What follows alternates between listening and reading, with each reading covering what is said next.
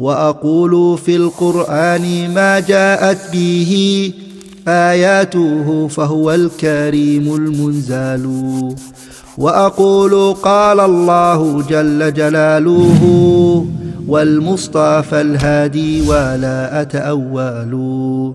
الحمد لله رب العالمين، له الحمد الحسن والثناء الجميل، وأشهد أن لا إله إلا الله وحده لا شريك له يقول الحق وهو يهدي السبيل، وأشهد أن محمدا عبده ورسوله صلى الله عليه وعلى آله وأصحابه والتابعين لهم بإحسان إلى يوم الدين. أما بعد. Inshallah ta'ala, in this contradiction I want to speak about إحضار الورود للمريض. The person brings flowers to a sick person. وترك ما ينتفع به من شريط أو كتاب. And you leave off bringing to that person what will truly benefit them, like a cassette or a tape or a book, a kitab, Islamic book that they can read. You don't bring that to them. You bring them a flower. Are they going to benefit from the flower? What are they going to take from the flower? And by the way, it isn't anything we could say that is actually wrong or haram. I'm not saying that again. I'm just saying you can bring them something more beneficial and greater for them. A lecture, so they can listen to that. Or you could get them a kitab on this particular time that they're sick. A book on issue of illness and patience and endurance and resilience. And tell them to read this book. The kitab Patience by Ibn al-Qayyim. Read this book. While you're in bed, read this. You see, or a kitab on tawakkul, reliance of Allah subhanahu wa ta'ala, where the person has imaniyat, where the iman increases. You leave off this, you go for this. And flowers for someone who's sick is a norm that's become known for the non-Muslims. It's like something that they've become known for as a norms, that whenever someone is sick, they give that person a flower. As Muslims, we should always just try our best.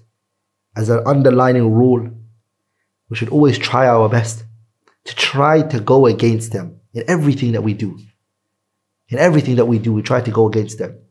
So if someone's sick and is ill, maybe get a recitation of the Qur'an of Surah Yusuf where the person can listen to it. Or a lecture on this this moment that they're going through, just a lecture that they can listen to on their bed. Or a kitab they can read. If you know that the person loves to read, you get them a kitab. ولذلك الشيخ بكر أبو زيد رحمه الله in his kitab التمثيل حقيقته, when he speaks about تاريخه وحكمه, the 19th volume, he talks about this issue of giving flowers to someone who's sick. And that he mentions that this is a thing that was taken from the non-Muslims. They're the ones who brought it to the Muslims, and the Muslims then adopted this from them. So inshallah ta'ala, let's be unique.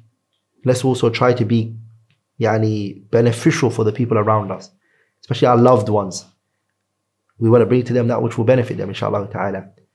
Anything which I have said that was wrong or incorrect is from me and shaitan, and Allah and His Messenger are both free from it. سبحانك اللهم وبحمدك أشهد أن لا إله إلا الله أستغفرك وأتوب إليه. Assalamu alaikum wa rahmatullahi wa barakatuhu. How can you do a 2-second action right now that will give you a share of the reward of everything we're doing on this YouTube channel? Simple. Like this video and click subscribe. Why?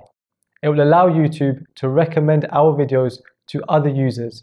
And imagine the huge amount of reward that could be waiting for you on the Day of Judgment if you did that with a sincere intention of spreading the Deen of Allah. You'll be rewarded for every single person who benefits from one of our videos as a result of your like or subscribe. That's an easy 2-second action that you definitely don't want to miss out on. Do it now, click like and subscribe, and don't forget to make that intention.